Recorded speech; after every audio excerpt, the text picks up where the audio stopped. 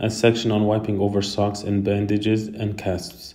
If one is wearing khuf, socks or something similar, then he can wipe over them for 1 day and 1 night if he is a muqim, a resident and not traveling, and 3 days and 3 nights if he is traveling. This is on the condition that 1 wore them while in a state of tahara, ritual purity. 2, he only wipes over them in a case of al-hadath al-asghar, minor ritual impurity which requires wudu. 3, they must be tahir, pure. 4, they must cover most of the limb. 5, the wiping must be done within the stipulated time, which is 24 hours for muqim and 72 hours for the one traveling. It has been narrated by Anas in a marfu' narration that the Prophet Muhammad sallallahu alaihi wasallam said, in the meaning of which, if one of you makes wudu and wears his khufs, then let him wipe over them, pray in them, and not remove them except do al-janaba, major ritual impurity which requires ghusl.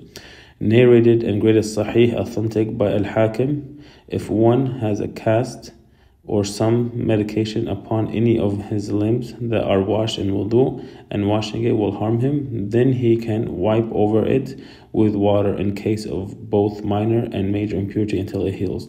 The method of wiping is as follows. 1, to wipe over the majority of the upper part of the khuf. 2, as for the cast, then all of it must be wiped. Al-khuf, the area it is worn on, the 2 feet.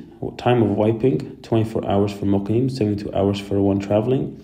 The method of wiping, the top of the 2 socks is wiped. When is it wiped? Upon minor ritual impurity, i.e. requiring wudu.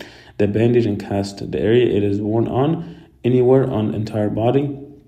The time for wiping until it has healed. The method of wiping, it's wiped completely. When is it wiped? Upon minor ritual impurity, i.e. requiring wudu, and major ritual impurity, i.e. requiring ghusl. The turban, khimar, women's head covering, the area it is worn on, the head. The time of wiping, it does not have a specified time. The method of wiping, the head is wiped over. When is it wiped? Upon minor ritual impurity, i.e. requiring wudu.